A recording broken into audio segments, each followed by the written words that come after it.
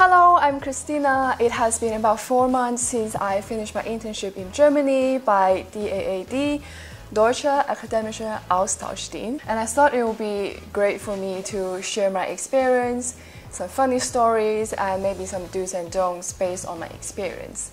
The RISE program by DAAD, so RISE stands for Research Internship in Science and Engineering. I want to talk about my experience in my host institution, which is Forschungszentrum Jülich. Forschungszentrum Jülich means Research Center Jülich. I had an amazing experience there in terms of working experience, and I did research. I was working in the lab in my field because I'm medical scientist, so I work in the lab, and I also observed and sort of assisted animal surgeries required for the project, which is traumatic brain injury. So the research center has many different institutes, and mine was neuroscience and medicine. And there are other institutes, and there was a tour of the institute that my supervisor recommended me to join. And I think it's also for other DAAD intern students. So we basically visited other institutes. So they're working on like solar energy and other like nanotechnology. Like we visited the facilities that cost like a lot of money, but then it was so cool because it was my first time. Like I'm not in nanotechnology field or engineering field, and we visited a clean room, and then had some chat about different projects, and also biotechnology is another different institute. So that was a really good introduction for me. So some main experiences that I remember from work was that for our team in our institute, we go out for a walk after lunch during break, because the whole Forschungszentrum Jülich was basically built on top or in the middle of a mountain in a way. So there was a lake, 1 or 2 lakes, it was huge, and like a canteen in the center of the institute. So I really did learn a lot and saw a lot. I would not go into detail, but it practiced my problem-solving skills as well, because so I will share one interesting or funny experience that I encountered. So I was working on this software for image analysis called Cell Profiler. I'm sure if you are sort of in the field, you heard about it or you have done something with it. And there was one part I need to export the file into Excel so that I can further analyze. And it just kept saying symbols and then basically like not being encoded or something like that.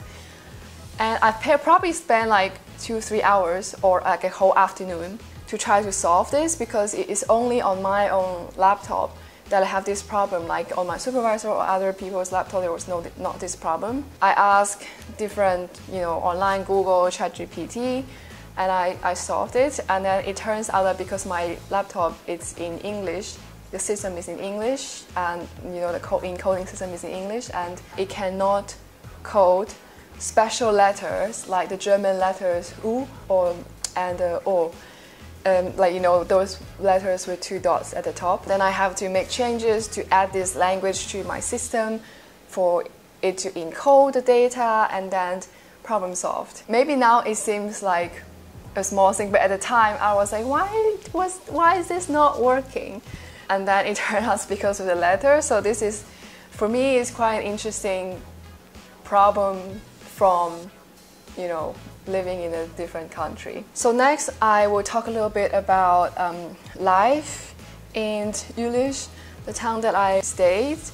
So firstly, as I mentioned, it is basically a small town, but they built this research center. So a lot of things were developed because of this research center. So I went to work, and I also sometimes go to gym. I also practice dancing. So that's my biggest hobby. So I think there are only 2 gyms or so in Jülich, and it's a small town, and there were only 2 dance studios as well. However, it is indeed close to bigger cities like Düsseldorf and Cologne if you want to visit. So another story about the weather, because I was residing in the UK and I also visited Jersey Island before I went to Germany. And somehow in my head I was like, oh, other towns in Europe, I mean, you know, they're going to be warmer, going to be more sun. It is true to some degree. But when I arrived, it was like the 1st of July, and I only packed like mostly summer clothes, and but it turned out really cold, and I basically had a really bad cold the first few days, like really bad. And the first day I went to the research center to collect my ID. It was like a long queue, like 7 a.m. in the morning. Luckily, I had a colleague who helped me, but like 7 a.m. in the morning, I didn't have enough clothes. I was cold and I was queuing outside the ID office for ages and all the new informations, and it's my first time being there, and that made my sickness, like my illness, worse. Yeah, so the weather when I was there, when I arrived in 1st of July or so, it was kind of a little bit chill. I wouldn't say cold, but like lower temperature, maybe 12 degree 15 or so, but I was expecting like, I don't know, 25 or something. During the time when I stay, it was like the summer was like sometimes like 30 degree and sometimes like 13 degree. Like it would be like 30 degree for a week and 13 degree for another week. I'm not sure if this is a typical weather, but that was my experience. I also want to talk about train delays, because I heard about it before somewhere, like in Germany there were like train delays not very good or something like that, but I was like, it can't be that bad, right, before I go.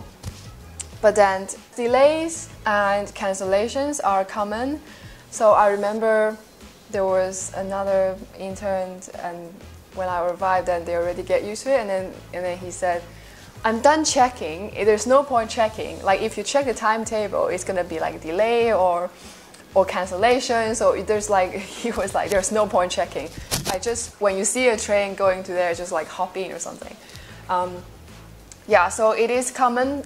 I would say most of the time would be delay. I think I got like the worst delay for me, maybe like 3 hours or so. But when I mentioned this to my colleagues at work, and they were like, this is nothing. So I don't know. Because of the delay, and when you have to go from town to town and go back to Jülich or go back to your home, you often have to at least have one transfer in another station.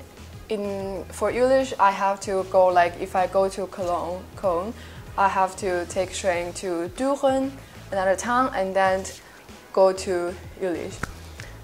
And often the train from Cologne or Düsseldorf to Düren was delayed, and the next train from Düren to Jülich runs only every hour. So it happened to me that one time the first train delayed, and it arrived about 2 minutes after the second train departed, and then I had to wait 1 hour. Yeah, but it's just like my experience in Jülich. Yours might be different. Then also sometimes it delays until 2 minutes before my second train. And it happened a few times that when the train arrived at that station for the change for second train, and there were a group of people waiting in front of the door to run. Yeah, because there's only 2 minutes to change to the next train, and we have to go down the platform sometimes and then go to the other side and go up again to catch the other train.